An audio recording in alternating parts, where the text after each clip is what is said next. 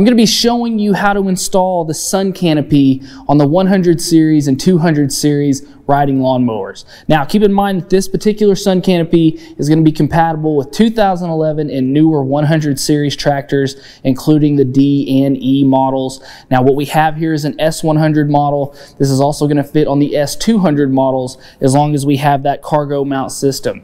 So if you'll stick with me here, we'll get started.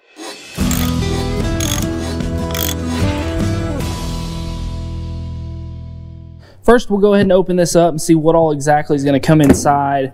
We've got the box here. It tells us right here on the box that it's for 100 series and S240 riding mowers. Now that we're in 2021, we also have an S220. So just keep in mind this is going to be for all 100 series and 200 series riding mowers as well. Now it also tells us down here that it slips into the cargo mount system for easy installation. It will protect you from sun rays, and it also has a tough woven polyester construction for strength and durability. So should be a pretty nice kit. We'll go ahead and open it up here. So first off, we've got a set of hardware here.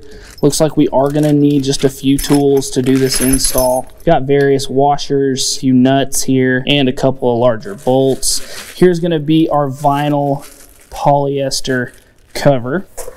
Next here we've got a set of mounting rods. Now it looks like these are tethered with rope there on a couple of these pieces, much like you'd see on a tent, and then just other structural rods here. Of course we have our instruction manual, and then we've got our other various tubular structural pieces here. All right, so now that we've got everything laid out nice and neat here, I'm gonna go grab the couple of tools we're gonna need and we'll start putting this thing together. Okay, so to start, first thing, tools that we are gonna need for this job. First off is going to be a 10mm nut driver. Now if you don't have a nut driver, of course just a regular socket and an extension, is we're going to be using this up underneath on the bottom side of our cargo mount system here to mount these plates. So you are going to want a 10mm socket and extension if you don't have one of these nut drivers. Now also for those larger bolts, we're also going to need a 13mm socket and ratchet and a 13mm wrench. So to start, we are going to start by mounting our mounting plates here onto the bottom side of our cargo mount system. So that's also where we're going to take these 4 smaller nuts here, as these are going to go onto the existing screws here that are on our cargo mount system. So to put these on, we're going to go larger. You can see here that the hole is larger at the top and smaller at the bottom. So we're just going to line that up on the bottom of our cargo mount system here. Make sure that's fitting around the top side of this hole on the larger side and around the bottom side on the smaller side here. And then we're just going to go on with our nuts here. We'll just start by starting those by hand, and then we'll tighten them up with our nut driver. Next, we're going to find these 4 pieces here. These are going to be our 2 uprights and our 1 flex rod here that's going to have the rope in the middle, and then also our cross member for our uprights. So we're going to go ahead and put these together. We'll take one of those uprights there. As you'll see, it has the push tab there. We'll find our cross member and go in with it. Now you have to remember that this will be the back side of your mower. So these cross members, you want to make sure that this rounded piece is going around the back, like it's around the back side of your seat. And then we'll attach our second one here.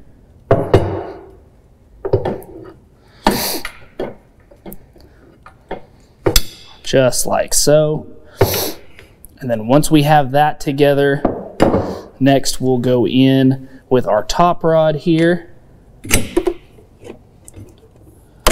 One there and one there, and then you have the back of your canopy assembled. Next, we're going to go pick our last 2 big tubular frame pieces, and we'll notice that on them they are marked right and left. So what we're going to do is we're going to go ahead and mount these. We're not going to tighten them down, as we're going to have to do some adjusting when we go on with our back, but it makes this easier if we go ahead and go on with these pieces. Now, in this cargo mount system, like we talked about, we have that larger hole and that smaller hole. So we're going to go in on the right hand side with our right one into that larger hole. Same thing over here on the left.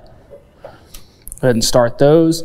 And then next, we're going to go ahead and start our bolts through. Now, like I said, we're not going to tighten these down, as we may have to swivel these to make them fit. But what we're going to do first is take one of our bolts and start with our smaller washer. Go on top with it. And we'll go right down through. You'll see in these frame pieces, there's a hole that's going to go right down through the frame piece and the cargo mount system. So we'll go ahead and thread that all the way down and through, and our nut here, and go ahead and start it on the underside. So now that we've got those started, these will at least stay in there firmly. We don't have them tightened down yet. We'll make sure to go back and do that. We're gonna do the same thing here on the left side. Remember, bolt, small washer goes on top. Thread that down and through, and then up underneath with our larger washer, and then with our nut. Remember, just getting it started, not tightening it down. Now, next, we'll go ahead and go on with the back side. If you'll notice here on these frame pieces, you do have, again, these push tabs.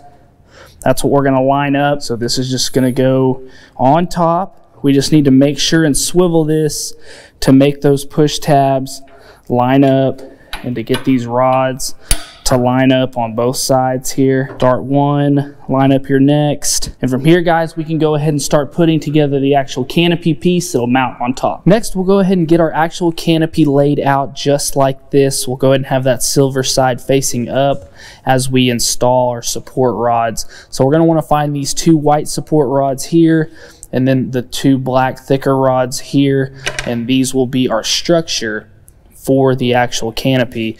So first thing we'll do is we'll go ahead and connect. You'll notice that one of these support rods has this rubber material on it. We're going to go ahead and connect it to the end that does not have a metal cap on it here. So we'll push that in until you feel it seat completely in the metal tubing there. And then we will connect to one of our support rod, our larger support rods here. And then what we'll do is we'll go ahead and start feeding this through right here, and just run this up and through. Now you've kind of got to work this, as this is kind of like putting together a tent. If you've ever done that, you got to get it worked around to where we get our most flexible piece there in the middle. Now once we've got that fed all the way through, we'll go ahead and connect our other support rod here, just like so. Now you should be able to make that bend in those support pieces, trying to get this fed down the rod, getting it even. And then once we have that done, we can go ahead and put this onto the machine or onto the other canopy pieces, and to continue this install of the canopy. Okay, so here is where the fun part is going to begin. Now we get to actually bend the canopy here, bending our support rods, getting this material to start to work its way down the support rods, forming our actual canopy. Now we need to hold those steady and then get them lined up here in the top in our pieces here. Make sure to get those seated all the way back in as far as they will go, just like so. Then we'll reach back here and take the canopy and flip it over our rear support rod and getting it on just like so. Now next, we've got a couple of Velcro pieces on either side. We're just going to open those up.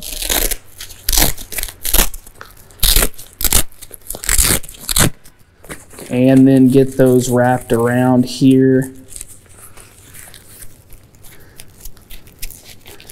Just like that. And then same thing here on the other side. And the design on this thing is great because if you don't have everything lined up correctly, the structure isn't quite right. So it is going to make you pull this tight, make everything stiff, and really make that Velcro line up just right so that the structure is there. Now your last step here is going to be attaching our supports here to our lower rod here. You do that just by undoing the clasp here. We're going to wrap that around our support here, go up and through, and then back down on the underside. And then we can pull these tight to just give that extra structure to our canopy here. Just like that. And same thing on the other side here. Going up and through, and then back down, making sure pulling that tight. Just like we said, getting that extra support, pulling everything tight, making this a really rigid structure. Now, speaking of that, the last thing that you need to do is make sure that you're going to the back here and tightening up your bolts that are going into your cargo mount system. All right, guys, and just like that, you've got a sweet new sunshade on either your 100 series or 200 series tractor. As you saw in this video, guys, very easy to put together, very few tools involved, and actually is a very nice sunshade. A lot of people say that, you know, that these sunshades here are very chintzy and don't do much, but guys, as I'm showing you here, you know, this goes all the way out over the top of my steering wheel here, so I'm definitely covered. You know, maybe not so much here on the sides, but right overhead it's got plenty of cover. Pretty solid design. The material's nice. Overall, I think it's just a great product to have for your mower, especially if you've got those larger yards. You're going to be in the sun for quite a long time. Maybe you're one that's very you know, easily sunburned, or just have a lot of issues with the heat. This would be a great option for you to look into. So after watching this, you know, if this is something that you think that you need for your mower, make sure to check out that link in the description below. This is part number LP68122. Also, guys, after watching this, if this video was helpful to you, we would just ask that you would please hit that like button and give us a subscribe, as that helps us out as well. And also, guys, if you have any other parts needs for either your mowers, your tractors, your gators, whatever those John Deere pieces of equipment are that you have, make sure to check out that link in the description below where you can go to get those parts. And also, guys, if after watching this, if you have any other questions, or if you have any comments, or you feel like I left anything out, make sure to leave a comment in that comments section so I can get back to you. And as always, guys, thanks for watching. We'll see you next time.